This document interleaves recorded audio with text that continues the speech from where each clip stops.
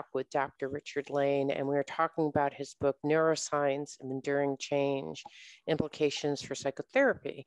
Now, in the previous segment, we were talking about memory, specifically how when you have a psychotherapy session, you actually could have like a wonderful kind of opening and changing of a memory, and how you have a 4 to 6 hour window of possibly either layering or cementing in some of those great memories. And we closed by you saying like, well, I wonder, you know, in terms of what is the best recommendations for duration, spacing, and number of psychotherapy sessions based on what you learned about how the brain works. So I wanted to talk about, follow up on that, and just generally figure out like, how do you even know if something's working? Because, you know, the hard thing about therapy is you go in, you're not sure if it's working. We can cover that later, but let's go into the following from our last segment.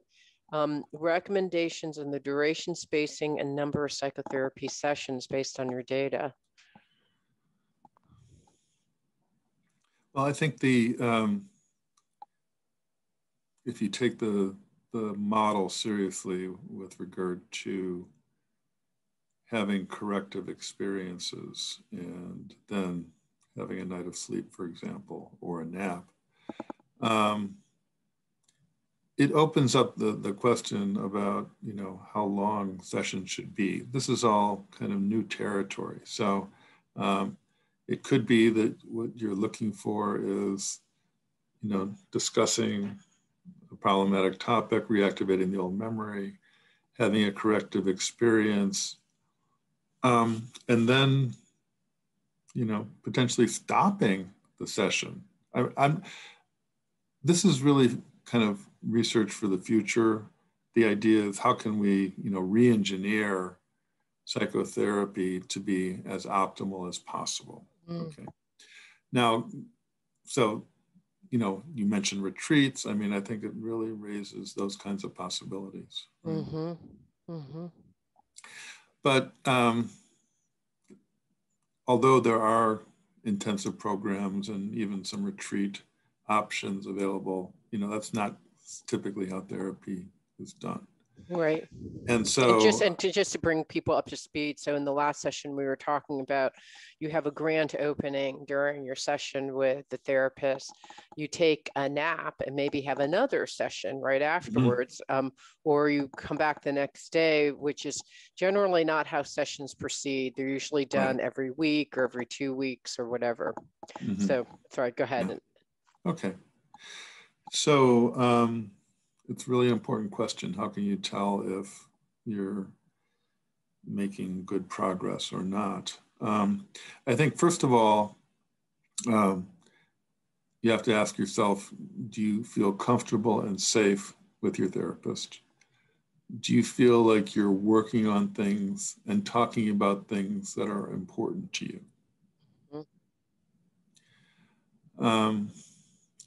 Do you see evidence of change, not necessarily big changes, but maybe some small changes where there's a kind of a snowball effect where one thing can lead to another? We talked about how overcoming avoidance and, you know, trying out new things and seeing how that goes. You know, are you doing some of that, right?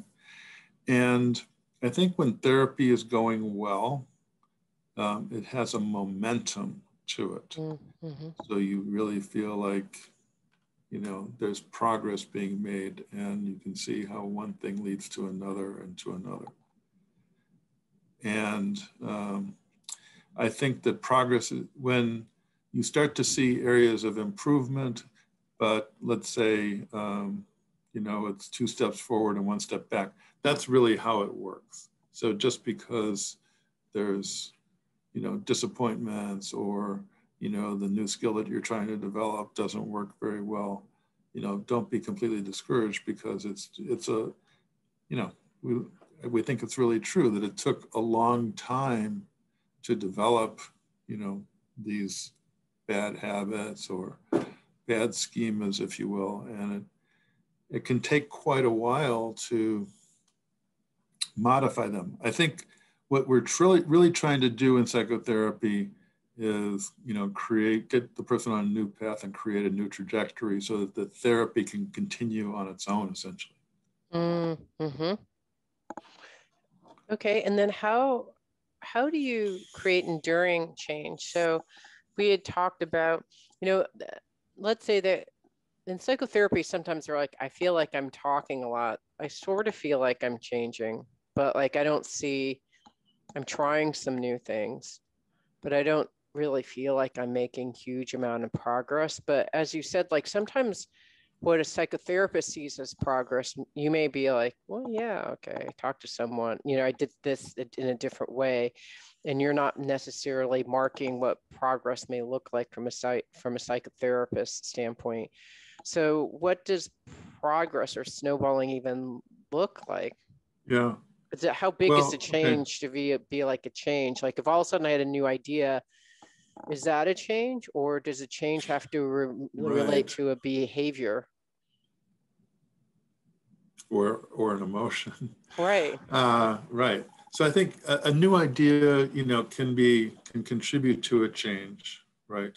But I think what we're talking about is kind of overall patterns of adaptation, most commonly in social relationships.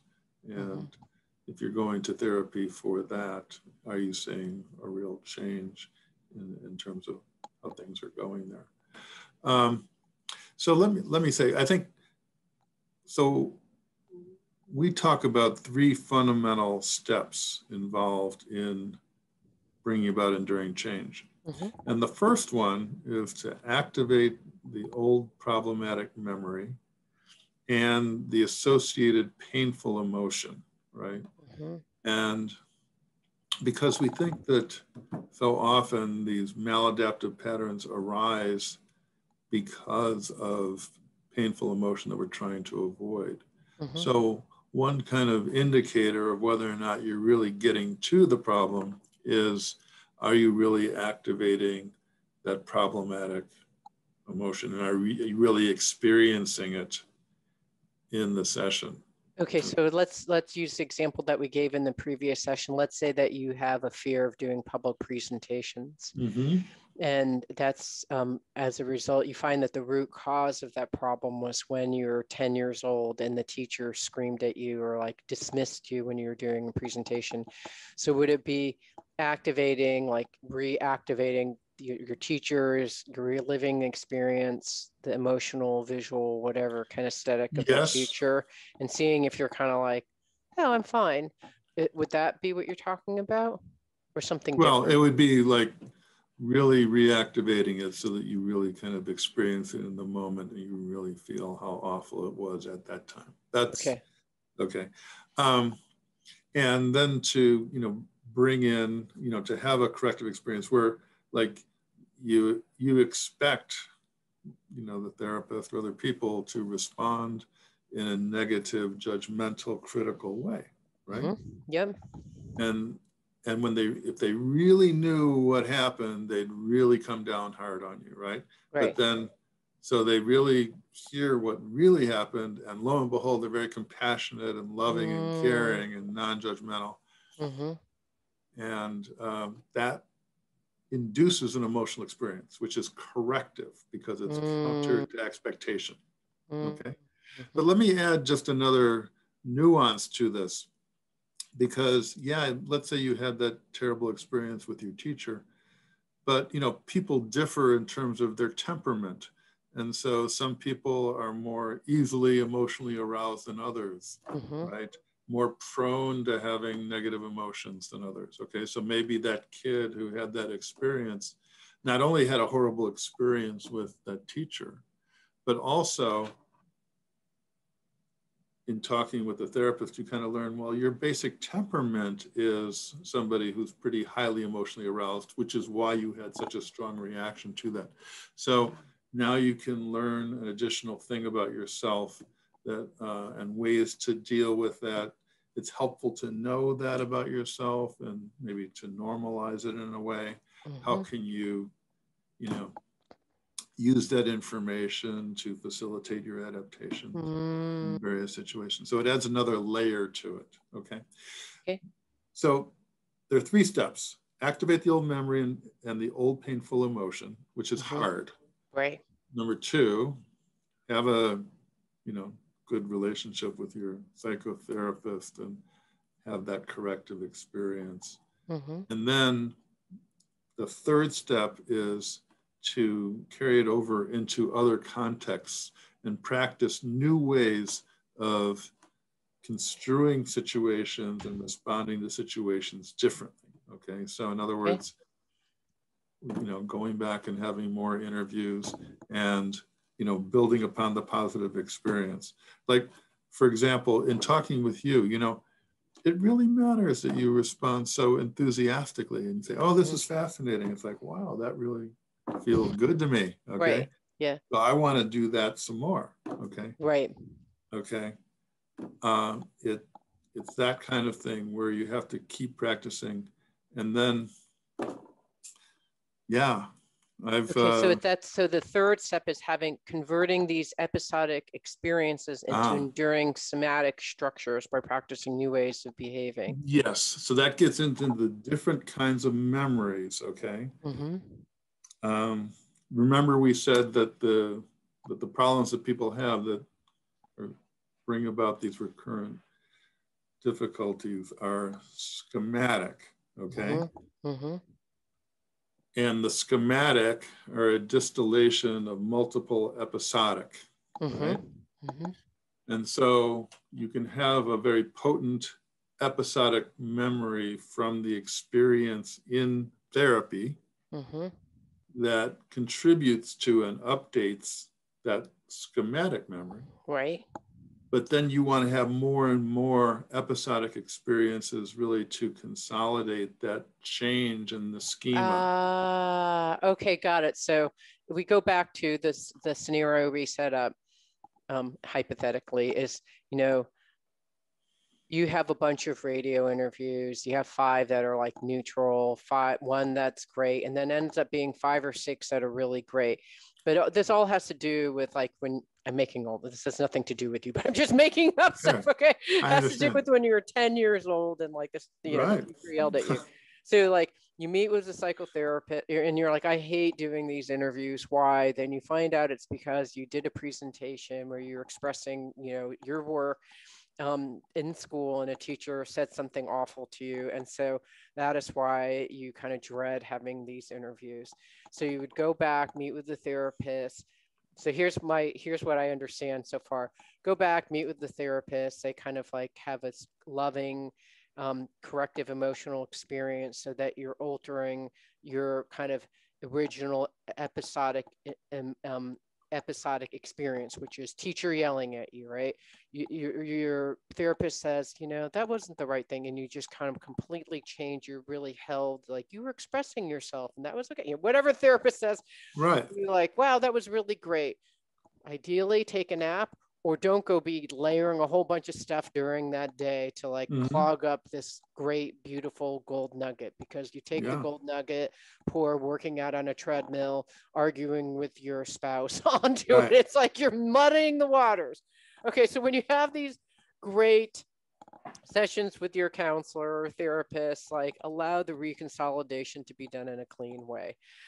Then you have these new experiences. So like hypothetically, you have a new interview with someone and you've done this work, and you try out this new interview, your 6th interview, and it's like can be completely different. And because you've changed kind of your relationship, it sounds like, to this first memory, and then the first episodic memory that caused this whole construct, and then basically these 5 episodic experiences that were like neutral, they created a schematic. Your schematic can be updated. Am I getting it right? You are. Okay. Yeah, so now what do I do with how do I make this enduring now? So tell me how I can update these episodic. So let's say it's you've had these like, horrible experience when you're 10, 5 neutral interviews, 1 great interview. What do you do now going forward? You're no longer avoiding. You're now going out and exposing yourself. And because the idea would be that because you're not apprehensive about it, but you're actually starting to develop some confidence, you now have an interview and it feels good, and it's just snowballing so that you have one good experience after another. And then when you have a bad experience, it's not so devastating. Okay. So that's how you know psychotherapy is working, because you have this kind of snowball. You like your reaction to the first, you're changing your behavior, like, oh, maybe actually this interview wasn't so bad. Then you actually have like, this interview was good. And then you have like, this interview is good, this interview was bad, and I'm not reverting back to my catastrophic schematic that I had before. That's exactly right. Okay, so that's how you know it's like, it's working. So you don't know how relevant this is to the total humiliation I had in 3rd grade at the piano recital when I freaked out. It's all, I've worked with enough people to know it's all related as something. That's right. So the essential ingredients are, a strong alliance, empathy from a counselor, making sure you have times to work with these kind of episodic events, some of them which are grand, sleeping.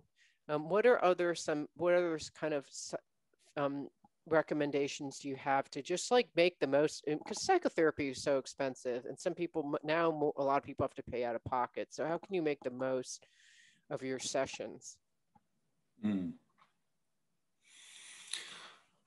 Well, there's another implication that we talk about that is somewhat unexpected, that comes from this new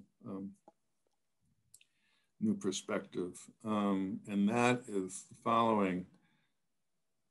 I'm a psychiatrist, and we treat a lot of people with anxiety and depression, for example, and there's no question that the data shows that the combination of medication and psychotherapy works better than either alone. Okay, and it's quite common for people with anxiety or depression to have difficulty sleeping, right? And one of the things we do clinically is we just want to make sure that people get back to a normal sleep pattern. Okay. And that does contribute to, it's not enough, but it contributes to the alleviation of symptoms. And sometimes the sleep problem is part of a syndrome, and the syndrome gets treated, and the sleep improves. It turns out, though, that we don't really think about how the medications that we're giving influence memory reconsolidation.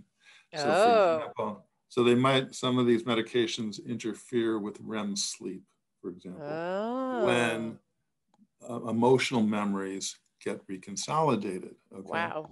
So, that's a whole new area to really be attentive to in the future. And because, I think one model of how the two work together is that, you get a reduction in symptoms with the combination, but then you want to maybe continue with psychotherapy to eliminate the background, maladaptive pattern that's leading you, that contributes to your risk for relapse, right? And so we want to bring about enduring change, and you're still on the medication. And there's a caution here.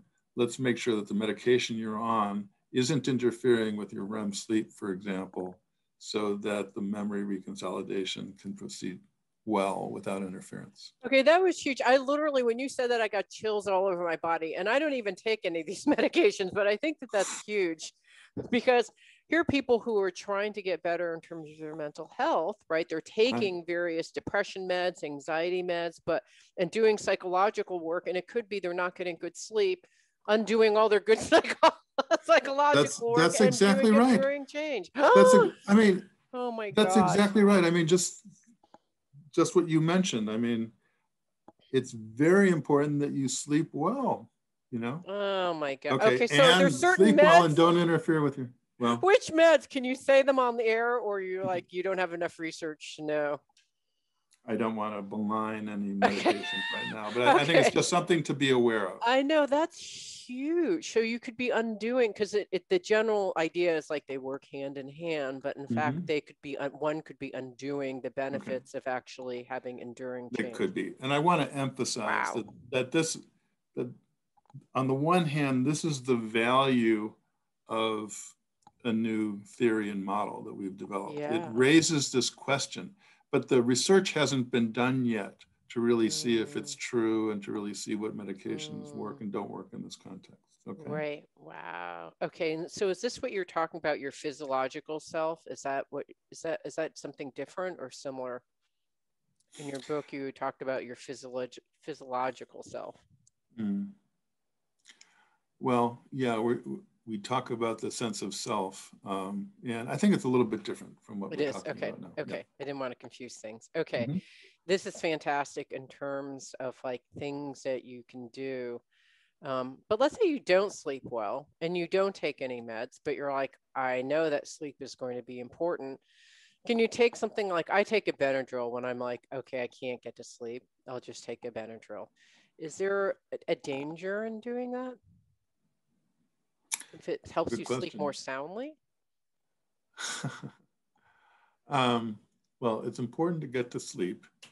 Benadryl, has anticholinergic properties which influence certain phases of sleep, and SSRIs influence other phases of sleep. And so it's like, in some ways you have to choose your poison. But the really important thing to know is that there's something called CBTI, which is cognitive behavioral therapy for insomnia, which involves no medication at all, right? Oh, and then It involves sleep hygiene and following all sorts of rules about, like, for example, only use your bed for sleeping. Yes.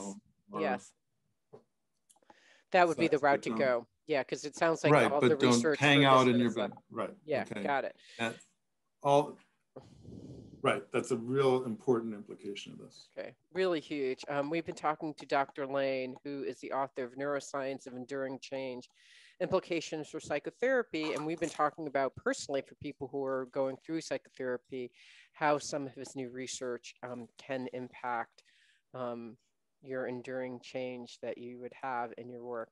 Thank you so much.